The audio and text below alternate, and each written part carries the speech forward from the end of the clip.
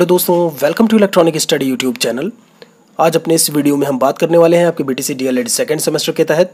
मैं बात कर रहा था प्रीवियस ईयर क्वेश्चन पेपर को लेकर के, जो है मैथमेटिक्स यानी गणित के।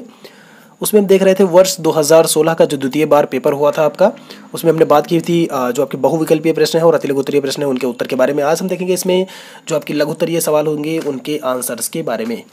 तो इसमें जो है हम एक एक करके बात करेंगे, जो है आपके जो लघुत्तरीय प्रश्न हैं उनके कौन कौन से उत्तर आपके जो है देखने को मिलेंगे।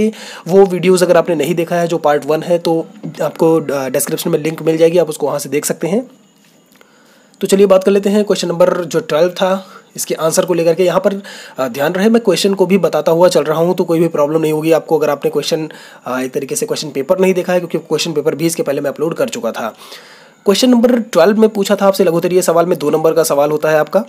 उसमें पूछा था कि 112 माइनस, ध्यान रहे बड़ा वाला ब्रैकेट, उसके बाद ओपन है 121 डिवाइडेड बाई, फिर से छोटा वाला ब्रैकेट है 11 इंटू 11 माइनस, फिर माइनस में 4 ब्रैकेट में लिखा हुआ है माइनस, मजला ब्रैकेट 3 माइनस 8 माइनस 1 बार ऊपर लगा हुआ है, ब्रेसेस आपके मजला है और ये आपका बड़ा वाला ब्रैकेट हो गया।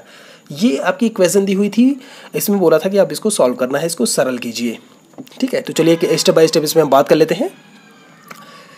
112 माइनस ये आपका कितना है, देखिए मल्टीपल में है तो बिल्कुल आप बॉडमॉस रूल लगा लीजिए। इसमें जो है वो भी आपका हो जाएगा ब्रैकेट ऑफ डिवीजन, फिर मल्टीप्लिकेशन और फिर आपका जो है डिवीजन मल्टीप्लिकेशन, फिर आपका BOD MAS और एडिशन सब्सट्रैक्शन, ये सारी चीज़ें। तो आप मल्टीप्लिकेशन यहाँ पे सबसे पहले ब्रैकेट की आप बात करेंगे, ब्रैकेट को सॉल्व कर लीजिए यहाँ पे। तो आपका 11 इंटू 11 121 हो जाएगा, 11 ग्राम 121 हो जाएगा, प्लस माइनस माइनस कितना हो गया आपका, प्लस हो गया, +4 मैंने लिख दिया, माइनस का साइन है यहाँ पर माइनस ही है आपका। ठीक है, ध्यान रहे 3 यहाँ पर 8 माइनस 1 कितना हो गया, 7 हो गया, मजला ब्रैकेट ये पूरा बड़ा वाला ब्रैकेट मैंने लगा दिया। आगे बात कर लेते हैं इसमें 112 माइनस 121 डिवाइडेड बाई 121 प्लस ये वाला 4 यहाँ पे है, माइनस यहाँ पे है 3 माइनस 7, आप माइनस करेंगे तो ये -4 आएगा। ठीक है, चूंकि प्लस माइनस का माइनस होता है और बड़ी वाली संख्या के आगे माइनस लगा हुआ है तो आप माइनस लगाएंगे। चलिए आगे बात कर लेते हैं इसमें 112 माइनस ये कितना है 121 डिवाइडेड बाय 121 प्लस 4, ये माइनस माइनस कितना हो जाएगा, +4 हो जाएगा आपका। आप इसको 121 अभी मैंने आप इसको 1 यहीं पे लिख सकते थे, लेकिन आप अभी आगे चलते जाइए 1 लास्ट में लिख लेंगे, क्योंकि 121 को आप 121 से भाग देंगे तो वो आंसर जो है वो 1 आएगा। 112 माइनस यहाँ पर देखिए 121 को 121 से भाग दिया है तो 1 आया है, +4 +4 4 4 8 1 9, 112 में आपने 9 को माइनस कर दिया, आपका 103 आंसर आ गया। बस करना क्या है आपको, बहुत ही सावधानी पूर्वक, जल्दबाजी इसमें बिल्कुल भी नहीं करना है, क्योंकि जल्दबाजी के चक्कर में आप फिर से जाके क्वेश्चन को आप अपने देखेंगे तो वो गड़बड़ हो जाएगा आपका, या हो सकता है आपका उत्तर गड़बड़ हो जाए। तो बहुत ही सावधानी पूर्वक स्टेप बाय स्टेप करेंगे तो आपका आंसर आ जाएगा। चलिए अगले सवाल के बारे में बात कर लेते हैं। क्वेश्चन नंबर 13 इसमें था कि कॉपियों की वह छोटी से छोटी संख्या ज्ञात कीजिए जो 3, 6, 12 व 15 के बंडलों में अलग अलग किंतु बराबर बांटी जा सके। ऐसे जब आपको सवाल देखने को मिले, कुछ नहीं करना है, आप एलसीएम निकाल लीजिए उसका बस। ठीक है, जो एलसीएम आएगा, एलसीएम क्या होता है, लीस्ट कॉमन मल्टीपल की बात करते हैं, छोटी से छोटी संख्या की बात की है। ठीक है, तो आपको यहाँ पर इससे साबित होता है।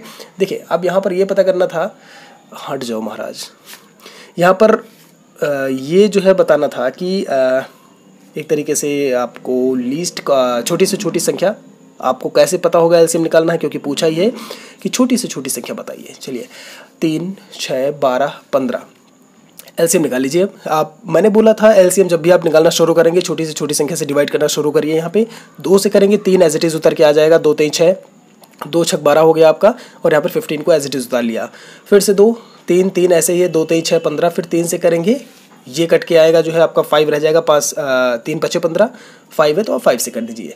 ठीक है, और इसको फिर आप मल्टीप्लाई कर लीजिए, आपका 60 आंसर आ जाएगा। कुछ भी और नहीं करना है, एकदम सिंपल सा है। एलसीएम HCF वाले वीडियो में मैंने बताया कि आप किस तरीके से एलसीएम निकाल सकते हैं, 1 2 विधियों 3 विधियों के द्वारा जो है आप कोई भी विधि अपना करके जो है एलसीएम निकाल सकते हैं। क्वेश्चन नंबर 14 में आते हैं, जो है बहुत ही सिंपल सवाल, क्वेश्चन आपके बहुत ही सिंपल पूछे जाते हैं, तो बस आपको बहुत आराम से, बहुत ही एक तरीके से जल्दबाजी नहीं करना है, आप आराम से करिए, आपके क्वेश्चंस हो जाएंगे। ठीक है, बार बार ये चीज़ मैं बोलता हूँ, फिर से मैं बता रहा हूँ। इसमें दिया है 2 संख्याओं का योग 24, कितना दिया है, इक्वल टू 24 दिया है, उनमें से एक संख्या दूसरे की दुगनी है। ध्यान रहे एक संख्या जो है वो दूसरी संख्या की दुगनी है, तो संख्याएं बतानी है, मतलब दोनों संख्याएं कौन सी होंगी। मान लीजिए एक संख्या आपकी x है, तो इसने क्या बोला है क्वेश्चन में, एक संख्या दूसरी की दोगुनी है, तो दूसरी संख्या को 2x कर दीजिए। ठीक है। और फिर क्या बोला है कि उन दो संख्याओं का योग कितना दिया है 24, तो आप x + 2x इक्वल टू कितना हो जाएगा 24 हो जाएगा आपकी इक्वेशन। देखिए प्रश्न अनुसार मैंने लिखा है, और आपकी जब समीकरण आपका बन गया जो है, इक्वेशन आपकी बन गई, तो बस सॉल्व करना जो है बहुत ईजी है। x + 2x इक्वल टू कितना हो गया 24, या x + 2x यानी कि 3x इक्वल टू 24, या x की वैल्यू आपकी 8 आ जाएगी। x की वैल्यू 8 आई है, दूसरी संख्या क्या थी आपने क्या मानी थी 2x, तो 2 × x की वैल्यू 8 है, आप उसको मल्टीप्लाई कर दीजिए, दूसरी संख्या आपकी 16 हो जाएगी। और आप जांच करने के लिए चेक कर सकते हैं कि 8 और 16 कितना होता है 24 होता है, बिल्कुल। तो आप जब 24 आ जाए तो समझिए आपका उत्तर सही है, क्योंकि दोनों संख्या को योग कितना दिया था 24 दिया था। क्वेश्चन नंबर, चलिए अब क्वेश्चन नंबर 15 की बात कर लेते हैं। आपको ऐसे आपने देखा होगा त्रिभुज आपने देखा, और आपको लगा होगा कि ये काफ़ी ज़्यादा जो है एक तरीके से लेंदी हो सकता है, या एक तरीके से बहुत ही हार्ड क्वेश्चन है, जो है नहीं कर पाएंगे। लेकिन ये आप ध्यान से, अभी जब मैं बताऊंगा तो आप ध्यान से उसको देखिएगा, बिल्कुल भी समझ में आ जाएगा कि इतना बड़ा भी इसमें कुछ हार्ड एंड फास्ट वो नहीं है, ठीक है। समरूप त्रिभुज मैंने पढ़ाया हुआ है। देखिए यहाँ पर क्या है, एक त्रिभुज दिया हुआ है, बाहरी त्रिभुज ABC, वैल्यूज़ दी हैं, AB की वैल्यू 2 सेंटीमीटर है, BC की वैल्यू 3 सेंटीमीटर है, और जो AC की वैल्यू है वो है 2.8 सेंटीमीटर। उसके अंदर एक त्रिभुज बना हुआ है PQR, QR की वैल्यू 1.5 दी हुई है। अब पूछा आपसे है इसकी वैल्यू, यानी कि PQ की वैल्यू और PR की वैल्यू, ठीक है। देखिए त्रिभुज ABC और त्रिभुज PQR समरूप त्रिभुज हैं। समरूप, सम मतलब एक जैसा, रूप मतलब उनका आकार या रूप, मतलब रूप उनका एक जैसा हो, उनके साइज अलग अलग हो, वो होते हैं समरूप त्रिभुज, ठीक है।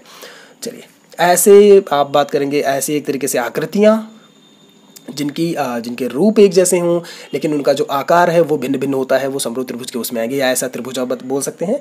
देखिए शेष भुजाएं बतानी है, होता क्या है, जो इसकी कंडीशन होती है AB/BC इक्वल टू PQ/QR। देखिए AB अपॉन ये BC कर दिया है, तो AB के पैरेलल जो सामने की भुजा होगी उसको आप लिखेंगे PQ। देखिए यहाँ पर PQ लिखा हुआ है। BC के पैरेलल जो भुजा है त्रिभुज, अंदर वाले त्रिभुज की, वो QR है, यहाँ पर लिखेंगे। ऐसे ही आप AC/BC, ये वाला AC/BC करेंगे, और ये हो जाएगा आपका PR/QR।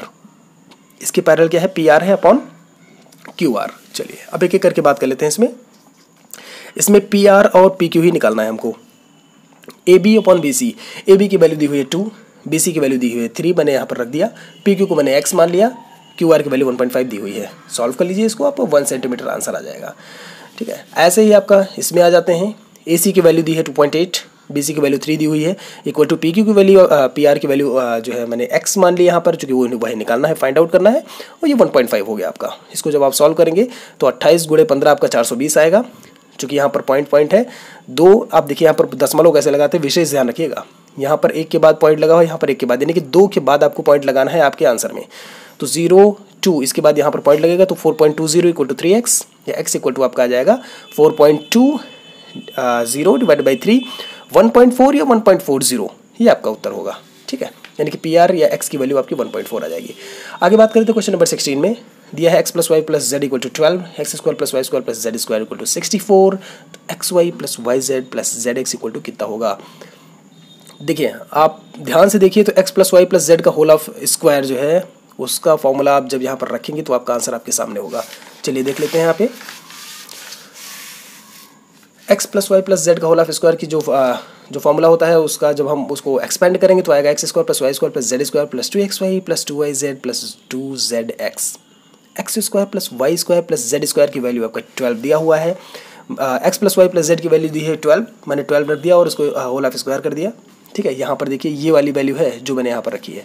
अब x² + y² + z² की वैल्यू 64 दी हुई है, वो मैंने रख दिया, और इन सबसे आप 2 कॉमन ले लीजिए। तो 2 जब कॉमन लेंगे तो क्या आएगा, xy + yz + zx, ठीक है। चलिए आगे बात कर लेते हैं। अब 12 × 144 हो गया, -64 इधर आ गया, equal to 2xy + yz + 2x। ये आपका आएगा 144 - 64 करेंगे 80 आएगा ये, ठीक है। 4 4 0 और ये 4 6 8 4 12 8 आ जाएगा, ये 0 हो जाएगा, ठीक है। जो है 80 आ जाएगा, equal to 2xy + yz + zx। xy + yz + zx equal to 80/2, या 80/2 आप इसको यहीं कर सकते हैं, इक्वल टू 40। यही आपसे पूछा था, यही आपका उत्तर हो जाएगा, ठीक है। फॉर्मूले आपको जो है पता होने चाहिए। 17 में है क्वेश्चन नंबर, आयताकार मैदान का क्षेत्रफल दिया है 0.5 हेक्टेयर। एक भुजा या मैदान की लंबाई 125 मीटर दी हुई है, तो दूसरी भुजा की लंबाई पूछी है कितनी होगी। ध्यान रहे सबसे बड़ी जो चीज़ है यहाँ पर वो यही है कि 1 हेक्टेयर में कितना वर्ग मीटर होता है। अगर आपने ये जान लिया तो आपका उत्तर आ जाएगा। क्योंकि देखिए एक भुजा की जो माप दी है वो मीटर में दी है, क्षेत्रफल हेक्टेयर में दे दिया। अब हेक्टेयर या तो आप मीटर को हेक्टेयर में करिए या तो हेक्टेयर को मीटर में करिए, तब आपका उत्तर आएगा। ठीक है, क्योंकि भुजा एक मीटर में दी है तो दूसरी आपको मीटर में ही निकालनी है। तो कहने का तात्पर्य यही है कि आपको जो हेक्टेयर है उसको मीटर में करना होगा। क्योंकि 1 हेक्टेयर बराबर होता है 10,000 वर्ग मीटर। याद कर ले इसको जो है। ठीक है, 10,000 वर्ग मीटर होता है तो 0.5 हेक्टेयर इक्वल टू कितना हो जाएगा, 0.5 इंटू 10,000, आपका ये 5,000 आ जाएगा। ठीक है, मीटर स्क्वायर लिखे या वर्ग मीटर लिखे, एक ही बात होती है। चलिए नाउ क्षेत्रफल बराबर क्या होता है, आप जो है एल क्रॉस भी आपने भुजा गुणे भुजा कर दिया। क्षेत्रफल 5,000 हमारा जो है पहले से ही दिया हुआ था, इक्वल टू 125 एक भुजा की लंबाई दी थी, दूसरी भुजा की निकालनी है। भुजा इक्वल टू, ध्यान रहे जो यहाँ पर मल्टीप्लाई में होता है वो नीचे आ जाता है और ये वाली डिजिट आपकी वहीं पे रहती है। तो 5,000 ये वाला इसके नीचे चला गया, 125 भी आपका 40 आंसर आ जाएगा। ठीक है, 40 मीटर आंसर आएगा। चलिए क्वेश्चन नंबर 18 और अंतिम सवाल जो है प्रीवियस ईयर पेपर जो D.El.Ed सेकंड सेमेस्टर की मैं बात कर रहा हूँ 2016 का द्वितीय बार का। एक न्याय पंचायत में कुल 2x+3 ग्राम सभाएं हैं। 2x+3 ग्राम सभाएं दी हुई हैं। प्रत्येक ग्राम सभा में x² + 5x + 6 नलकूप दिए हुए हैं। न्याय पंचायत में नलकूपों की संख्या बतानी है यदि x = 1 हो तो। ठीक है, कुछ भी नहीं करना है। कितनी ग्राम सभाएं हैं, 2x+3 ग्राम सभा में नलकूपों की संख्या इतनी है। कुल नलकूप बनाने हैं, अब बताने हैं आप इनको से इसको जो है इससे मल्टीप्लाई कर दीजिए। 2x+3 को आप इससे मल्टीप्लाई कर दीजिए। ठीक है, और जो वैल्यू आएगी उसमें आप जो समीकरण जो बन के आएगा वो आपका x के फॉर्म में होगा। अब x की वैल्यू आपकी 1 दी हुई है, उसको पुट कर दीजिए, आपका आंसर आपके सामने होगा। कुल नलकूप कितना हो गया, 2x+3 मल्टीप्लाई कर दिया मैंने x² + 5x + 6। Step by step किया हुआ है। पहले आप इस 2x को पूरे इससे जो है मल्टीप्लाई करेंगे पूरी डिजिट से, फिर इस 3 को इससे पूरा करेंगे। देखिए 2x को पहले x² से किया, प्लस 2x को फिर 5x से किया, प्लस 2x को 6 से किया। ऐसे ही 3 को x² से, 3 को 5x से और फिर 3 को 6 से। आपका आएगा 2x² + 10x² + 12x + 3x² + 15x + 18। इसको जब सॉल्व करेंगे थोड़ा सा और आगे जा करके तो ये हो जाएगा 2x² + 13x² + 27x + 18। ये आपका एक समीकरण बन के आएगा। देखिए अब क्या है यहाँ पर, पुट x = 1। चूँकि x = 1 दिया हुआ था, रख दीजिए आप यहाँ पर। जब 1 की वैल्यू रखेंगे तो आ जाएगा आपका, चूँकि 1 है तो सब 1 ही हो जाएगा आपका, उससे कोई फ़र्क नहीं पड़ने वाला। आपका क्यूब हो या कितनी भी घातें हों उसके ऊपर पावर में। 2 + 13 + 27 + 18, ये आपका कितना हो जाएगा, 60 नलकूप, 60 नलकूप, ये आपका उत्तर होगा। तो बस दोस्तों इतना ही था आज के वीडियो में। उम्मीद करते हैं आपको अच्छा लगा होगा। कोई भी सवाल है, कोई भी इसमें सवाल अगर आपको समझ में नहीं आया है, कोई भी अगर गलती देखने को मिली है तो बिल्कुल स्वागत है आपका, कमेंट बॉक्स में बताएं। जल्दी जो है 2017 का पेपर कल सॉल्व करवा दिया जाएगा। उसके बाद जो है तुरंत ही मॉडल पेपर में मैथमेटिक्स का बता दूंगा। और मैं बता दूं जो है सारे पेपर आपके सॉल्व करवाए जाएंगे, बिल्कुल आप सब्र रखिए। और बाकी D.El.Ed सेकंड सेमेस्टर की रही एग्ज़ाम की बात, एग्ज़ाम डेट को लेकर के तो अभी उसके बारे में कुछ भी क्लियर नहीं है। कुछ भी होगा तो आप सभी को बताया जाएगा।